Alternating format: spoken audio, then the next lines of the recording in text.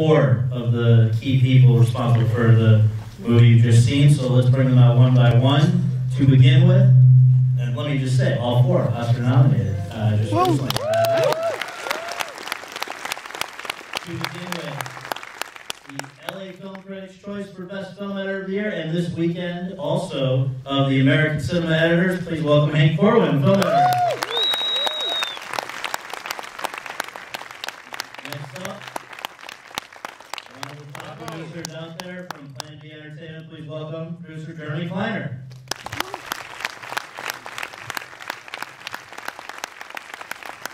Next, he is co-writer Charles Randolph. And last but not least, co-writer and director, DJ nominee this week and Oscar nominee Adam McKay.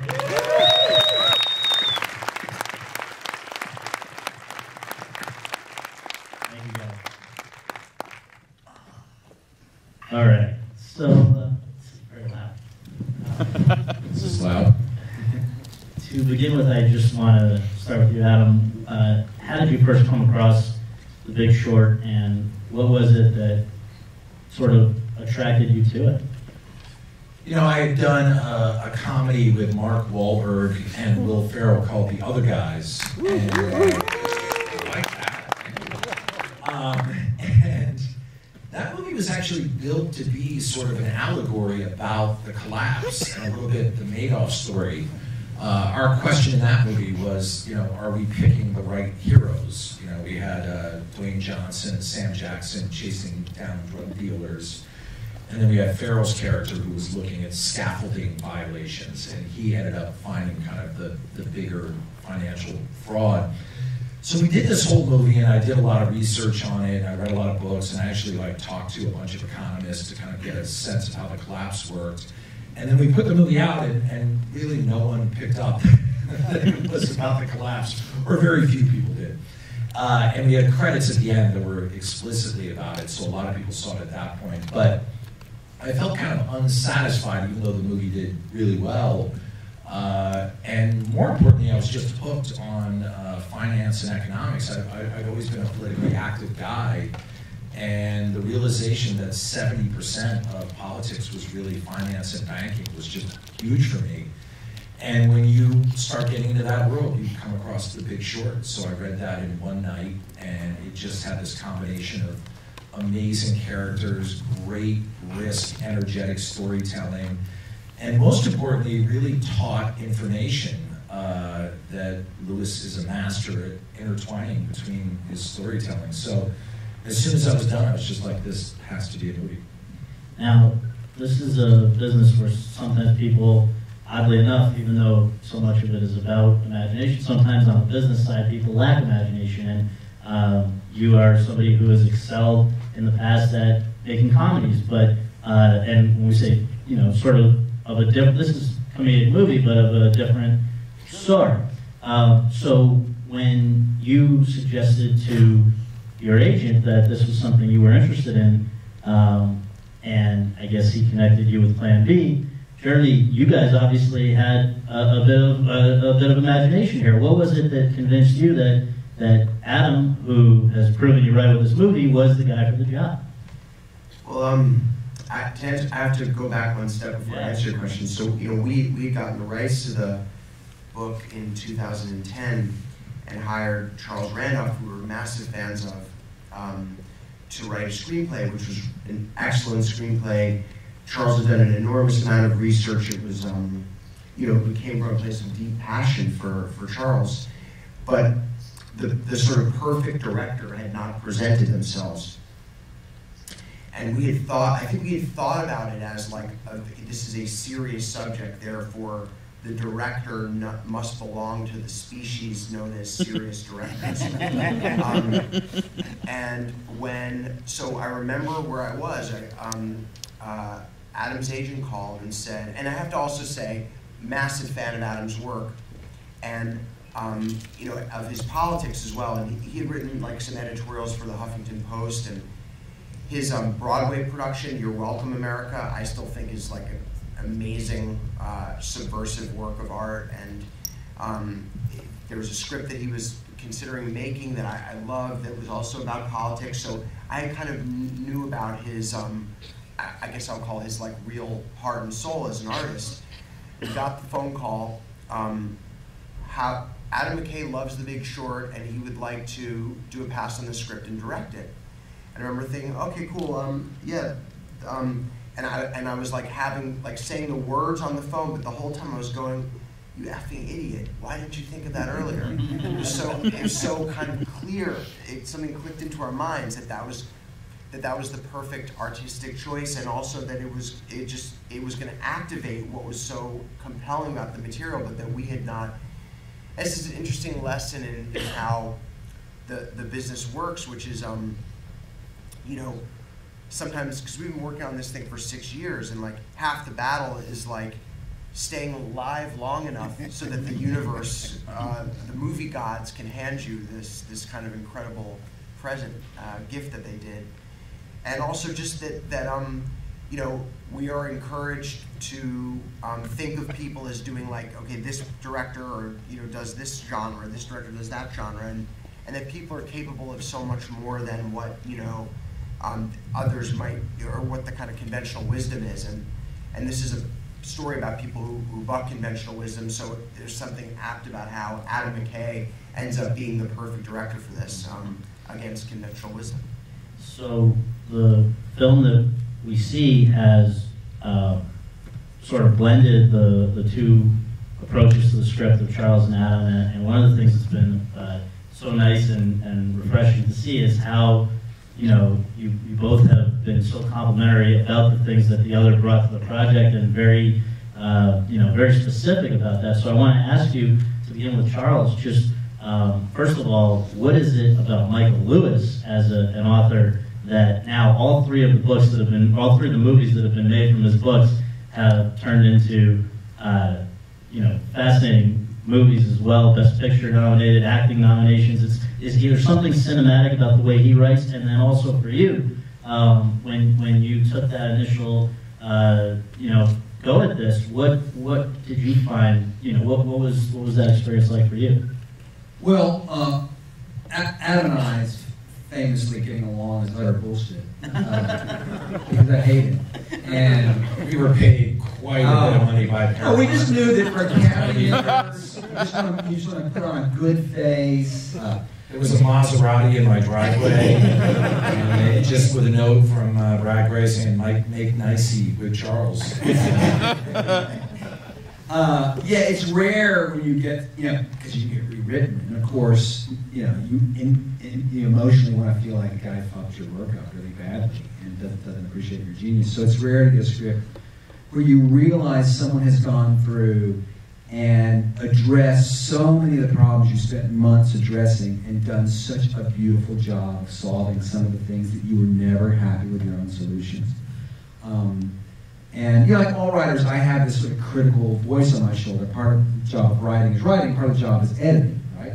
What you write. And that critical voice is so angry and brutal, and the way that McKay just slapped that critical voice in his draft down was just gorgeous. And so I'm happy that he beat up my own, you know, my own inability to criticize what he done. So I was just so happy when I got his draft, because he'd done so many smart things, and we can talk about what those are. Michael Lewis casts his books really well. What Michael does is he's interested in the world, and he goes through and he finds the human beings that have the most interesting story. And I think part of the reason he's very good at that is he takes his characters at their word. He allows them to, you know, articulate what they're after, what they want. So they're inherently cinematic because they have clear wants. But then he sort of lets them hang themselves, or not hang themselves, depending on who they are. And so he is very uniquely generous in not trying to pass judgment on the people he writes about overtly, and that has served him extremely well. And of course, he's a wonderful gift for explaining complicated things, and he's a man of real courage. You know, I mean, I think one of the things we felt, both of us, when we first read the book, is here's someone who embodies a perspective that we agree with, that resonates with us, who's willing to take on an entire world, an entire industry, and say, no, not really, guys. This is actually what was going on, what happened here. And let me try to explain that to you in a way that is accurate and resonates. So, yeah, he's a remarkable guy in that way. And would you add anything about Michael Lewis? And then also, can you talk about, I think one of the big things that you brought to the project was this idea of breaking the fourth wall, and why was that, very important to you? Well, I obviously became a big fan of Michael Lewis's and read everything he's done, and I think Charles is spot on when he talks about letting characters tell their own story. He's got a very journalistic flair in that sense, but he's also a master storyteller. But what I love about Michael Lewis is that he talks about something we don't always talk about as much anymore in America, which is he talks about like the transformational value of ideas. And he loves to find these ideas that are really obscure, that no one paid attention to when they came along. For instance, the passing rules change in football. Suddenly it's a quarterback's game. Oh, what do you know? The blind side has to be protected. The left tackle suddenly is making 7 times more money than he used to. Or in the case of baseball, they for some reason refuse to have a salary cap. So these guys have to get really clever, and this small little idea translates to one of the great winning streaks of all time and affects all these people.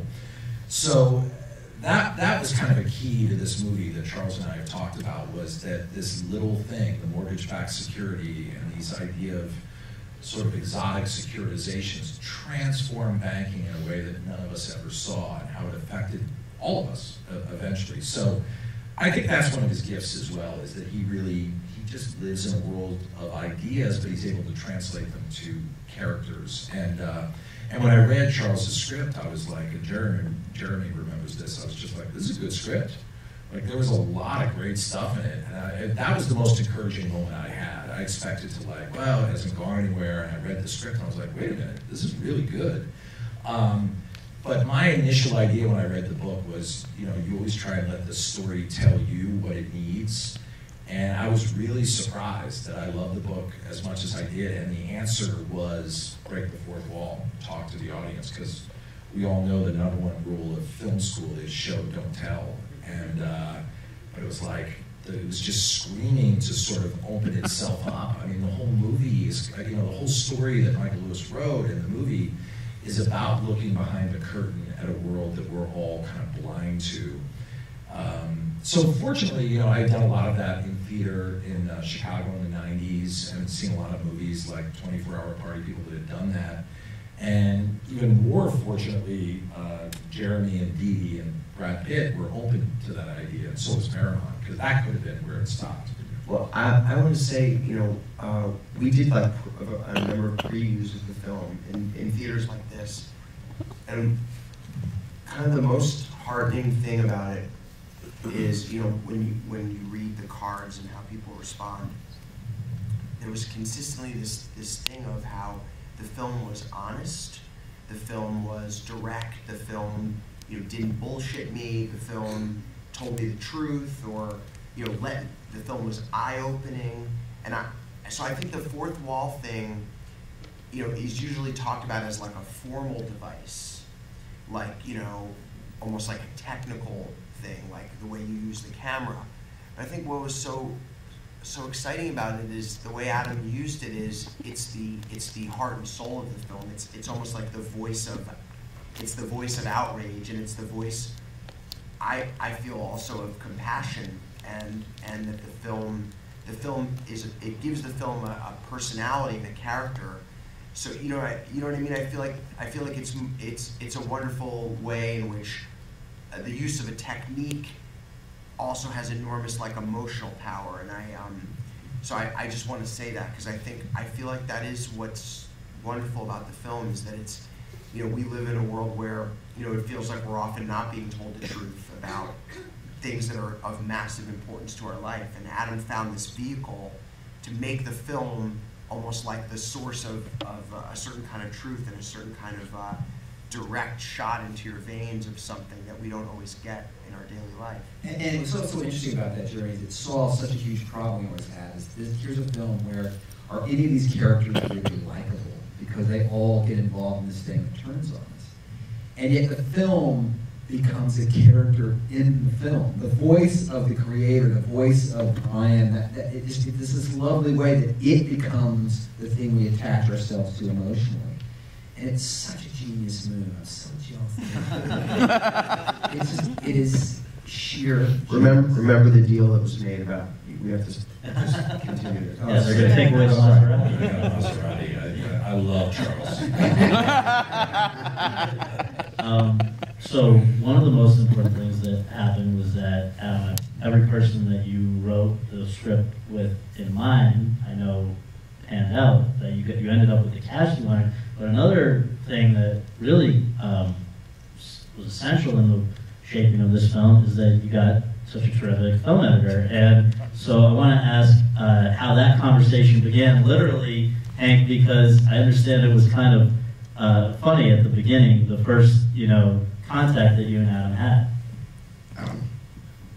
The script. She told me it was Adam McKay, and I don't do comedy. But the script was lovely. It was just unbelievable. I talked to him, and I felt really safe. He gave me the reference of Winterbottom's 24-hour party people. It's like, just talking to him and meeting him, I got permission to fail, which is in our world can be very rare. And I was able, my job, because I'm not a financial head, but my job was to get this film, to try to get this film to resonate on an emotional level, and to get into like this emotional consciousness. And I tried some pretty whack things, very deliberately. Philosophically we had different ways of seeing each character grouping, and I could see myself really getting slapped down by another director. Adam was welcoming. It was a magnificent experience for me because of that. And Hank, can you talk about the fact, you cut to the personalities, you cut different ways for different characters' personalities, you did things where people didn't know they, used footage when they weren't necessarily acting.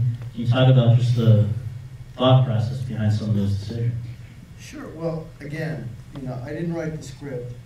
I didn't understand the nuances of the finance, so I figured I would have to really try to understand each one of the characters and character groupings, like on an emotional level, and on a psychological level. Mike Burry was the guy. I first started. The job was really daunting because there was so much material. So the Christian Bale character, Mike Burry, was the one I felt the most similar to the way I perceived the world, and I perceived myself in the world. So I started with him. He was very internal. He was quiet, and I built for him just a world where he inhabited this. I've described it. We've talked about it. It's almost like the synapses in your brain. So you could, it's like, I'm not being very good about this, but a process is an interesting thing to talk about. But his film was very impressionistic. The editing style for him was very impressionistic, whereas the Steve Carell character, Mark Baum, was just furious and explosive. And I deliberately, like at the beginning, where he goes to the shrink's office and stuff, the cutting style there is deliberately aggressive and kind of ugly, and obviously deliberately so. And then the Brad Pitt grouping is cut more traditionally. What happens, and for me this was also a way to keep the groupings separated. So I would understand. It's not like I'm thinking in terms of you, the audience. You know, I've got to understand it first before I start thinking about how other people understand it. Once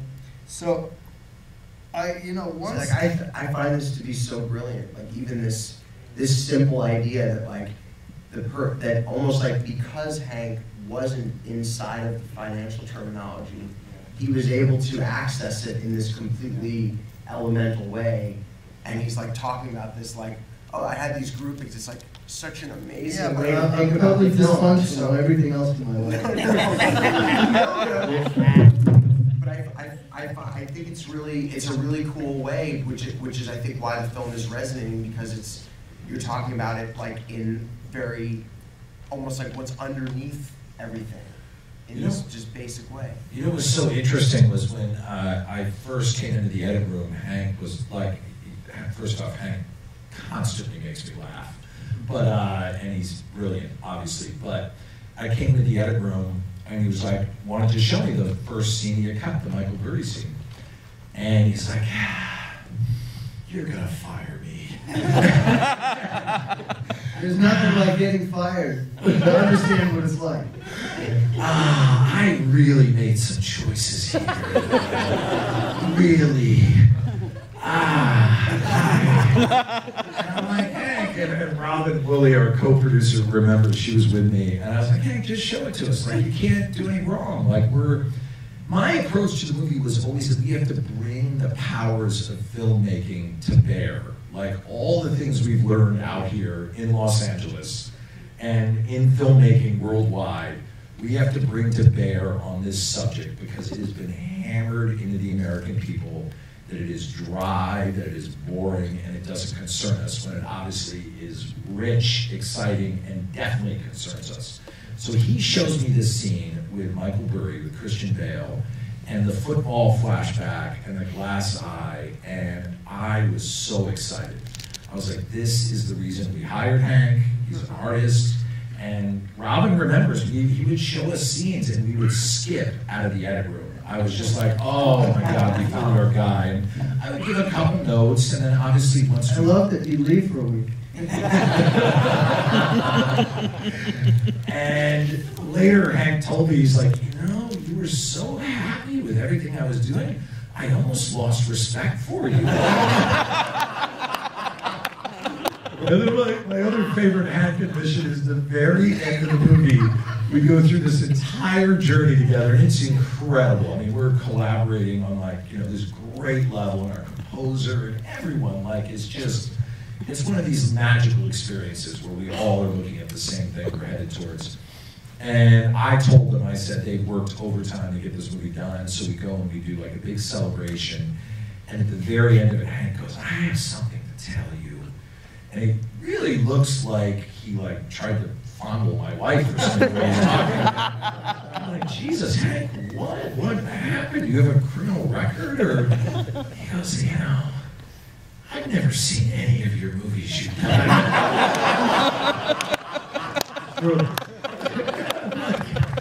like, Hank, I don't care. I probably wouldn't have hired you if you had seen Step Brothers 30 times, although I love that movie. And he really was guilty and really felt bad. I'm like, Hank, I don't care. I just felt like I should have told you that. This is such a great testimony to Adam's collaborative spirit, right? Every single person who showed up on the set or any part of the process came not just to do their job, but to play, right? And there are numerous examples, many you've read in the press. My favorite is the way that Adam took the notes of Gosling's character. So the man that Gosling is basically portraying calls Adam up and says, I wouldn't act that way. I got fashion friends, And Adam's like, all right. You just tell us whatever you don't like, and we're going to have Gosling turn to the camera and say those words. And what happens is Gosling's character is so interesting, because here's a guy who's complaining about his portrayal in the movie. He portrayed it. Right? and Michael Lewis describes it as he's this like an unreliable narrator who suddenly starts telling the truth on you, you know? And it's such an interesting, complicated relationship for the narrator to be in relation to the audience. It's just utterly fantastic. It comes from Mr. Adam McKay just taking another note. I'm gonna integrate this into the whole project. Couldn't believe it, the real guy. I said, Greg, you tell me whatever you don't like, and I'll have Ryan say it right to camera. And he was like, wait, what? And he's a traitor. I mean, he's from Glitch Like, he's a really successful, very smart guy. And there was this long pause where he was like, what's the angle here? I was like, there's no angle. Like, whatever you don't like or don't think is true, I will have Ryan say to camera. And we did. And Gaza loved it, of course. And came back and it's like, he doesn't like this, he doesn't like this. I was like, say it to camera. And the best moment is he's like, I never would have gone out with those idiots. I never would have been in one of those clubs. I had fashion friends. Gaza comes back and he goes, you told me this. I go, we're saying it to camera. So, last question I just want to pose to anyone who cares to jump in is, you know, obviously there's a lot of fun moments in the movie, like those that we've talked about. Obviously also some very weighty things, and you leave the movie thinking a lot about what you've seen. What is it, if you guys could kind of have it your way, what would people leave here, both, you know, what would you like them to take away from this experience, and is there something that they could do in the real world that you would hope would be a little helpful? We'll let everyone give an answer to this because it's a big question. But my big thing with this is we've now traveled around with this movie. We've been to Washington, D.C. We've met with, you know, Obama's economic team. We've met with Elizabeth Warren. We've met with the press. We've been in New York. There's been arguments between financial journalists. We've had Krugman going at it with the Murdoch press. We've, you know, seen regular people responding with anger to this, and we've seen a lot of, and it's really exciting. And we've actually seen the movie show up in a presidential campaign, you know, with Bernie Sanders talking about it, and the debate between him and Hillary Clinton. I would love for it to show up a little bit more on the right wing, but the movie's, you know, only half done with its play now. We'll see. But to me, the big thing is really, really simple. And Bill Moyers just wrote a great piece about this, about what he wishes Obama would say in his last speech.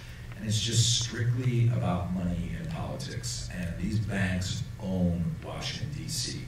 They have 95% of D.C. in their pocket. And when you're there, you can feel it.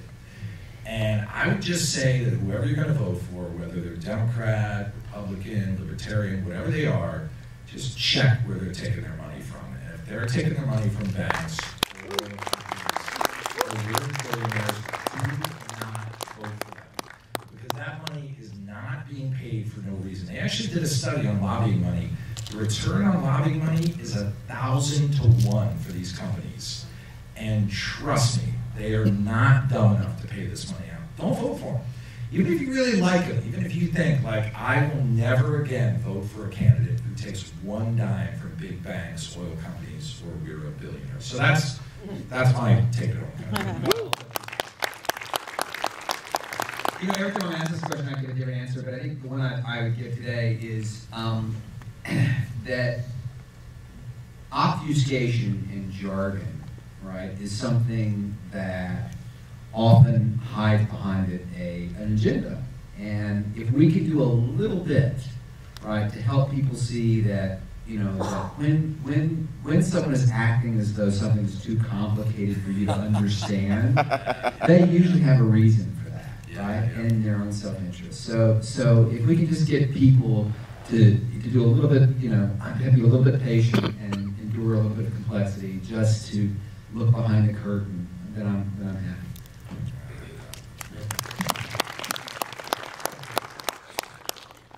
I think from what I would say is kind of a variant of what Adam and Charles said. I mean, I think the financial crisis of 2008, which was years in the making, you know, has not been maybe recognized as the seismic event that it is, that we're still living in. And it's an event in which, you know, the income inequality that is so obscene in our society, you know, was made worse, and the same trends that are underneath that income inequality that prior to 2008 there were contributors to the crisis are present today, and it threatens the very innate fabric of our society, and there's a lot of human suffering, and the human costs of that crisis are absolutely enormous. And I think that a consciousness of that, as to for what to do about it, Adam mentioned something specific, and I think Charles is talking about becoming more involved in your own financial life, because this jargon is meant to exclude you, and you don't have to be excluded from it. But I think I don't know what the action plan for it is, but I think that a consciousness of how unfair our society has become is something to really register, and that might drive 100 different people to 100 different forms of action. But it is a pretty daunting and overwhelming fact of our time. Yeah, it's just it's pretty great to work on a movie that's more than just a movie. It's the beginning of a discussion. I think if people open their eyes and they talk about this, and they just participate in this new kind of thinking, I think we've done fantastic as well. Thank you all. Please, Hank, you got to check out Anchorman, and thank you all for